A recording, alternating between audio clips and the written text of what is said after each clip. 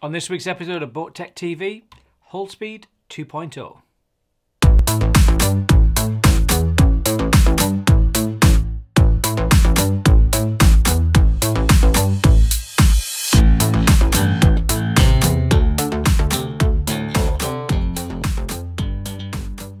In this episode of BoatTechTV, I want to pause for just a moment. Last week, we pushed the boat out, as it were, with the technical jargon and explaining hull speed with fluid numbers and all those other wonderful technical terms. From the comments, though, I left quite a few people behind, so I do apologise. I'm trying to pitch these shows and find the right balance. So I thought it was a good idea just to stop for a second, revisit the last episode, and just put across in a simpler form and in something in bite-sized pieces that you can understand about hull speed. Now looking at the wave pattern here, you see a little pleasure craft boat going across the top there, and it's making a wonderful wave pattern. We call the waves behind it there that are pushing outwards divergent waves as they come out and radiate out from the boat. And then also behind the boat, behind its transom, you can't quite see it on that one, but you can perfectly see it on the duck. You have transverse waves that follow in a wavy pattern behind the boat. Now these are generated from the front of the boat, and as it moves through the water, it makes a disturbance and then it's propagated down behind the boat. And these are the waves that we're interested in this little presentation.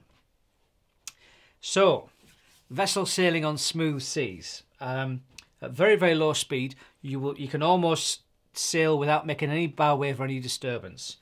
As you start to pick up speed, the water around the hull is disturbed and you get a little bow wave, and you can see as it makes a bow wave behind it, because it's higher than the surface of the water, it has to drop down again, and then it will rise up again until it damps itself out. And that's really what's going on here, and we're looking for a specific condition when this is happening.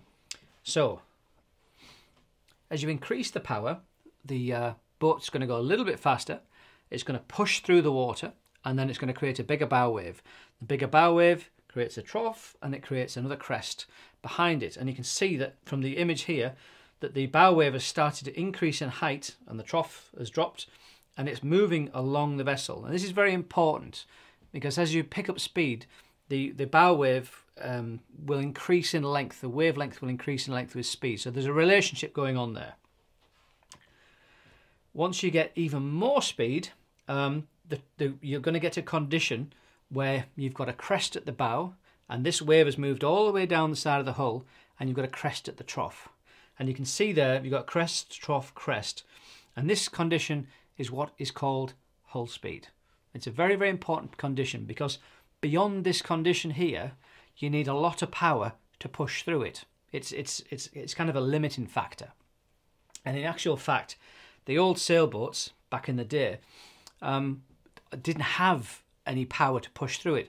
So once you start making a big bow wave, if you haven't got as much in the sails, you've got nothing to punch through the bow wave, and so it became a limiting factor. And that's where the term hull speed is allegedly came from.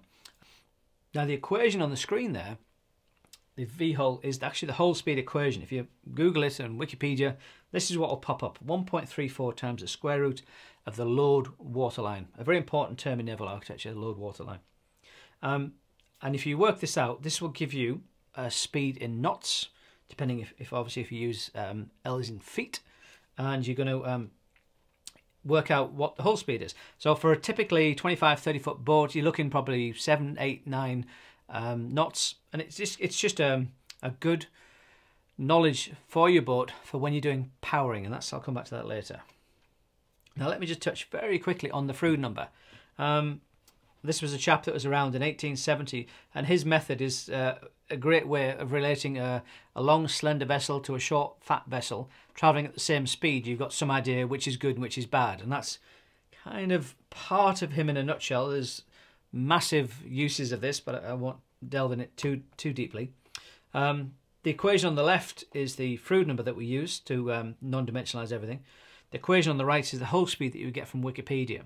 Now, most of the powerboat guys will know what their speed to length ratio is, and the speed to length ratio is if you notice here, it's the same as the fluid number, but they've dropped out the gravity term, And that's just done for simplicity. I mean, we just assume that most of the boats operate at sea level, so you don't need the gravity term. Waves are gravity related, so it kind of comes from that. And it's really to determine if a ship's fast, and it's not actual speed. So it's a measure of how fast a ship can go. And what's also interesting there is this is some model tests I was involved with a few years ago, and you can see this is classic hull speed. If you look at the bow there, it's just started to make a bow wave, and you can see just on the forward shoulders as you go down, we've got some marks on the side there. You can see there's a little trough, and then about midships there's a slight starting of a crest. Now looking at the bottom photo there, you can see that the bow wave is significantly larger. There's a trough behind it, and you can see the crest is about midships to 2/3 aft. And that's what we're wanting to get for this hypothetical condition of hull speed, to have that at the stern. If you remember the picture with the wavy pattern on, well, that's what we're looking for. And that's the classic determination of hull speed. So just in summary, so hull speed is a really important parameter to understand the performance of a particular hull form. Today we use it, as I've mentioned, to size your engine and propeller. It gives us a really good yardstick to be able to match the engine to the propeller to the hull form. Thank you for watching. I hope you've enjoyed this 2.0 version of hull speed. I hope it's been a lot more palatable. I've tried to break it down and put it across in a nice way. If you do have any inquiries about propellers, I've not mentioned this before on the show, but I'm actually the US agent for Brunton's Propellers. So we size sailboat propellers, autoprop varifolds, so the folders and the feathering propellers. And we're based in Virginia Beach. We've got our contact details there. We have a great website. You can get in touch on info@kingproportion.com. There's the phone number there below.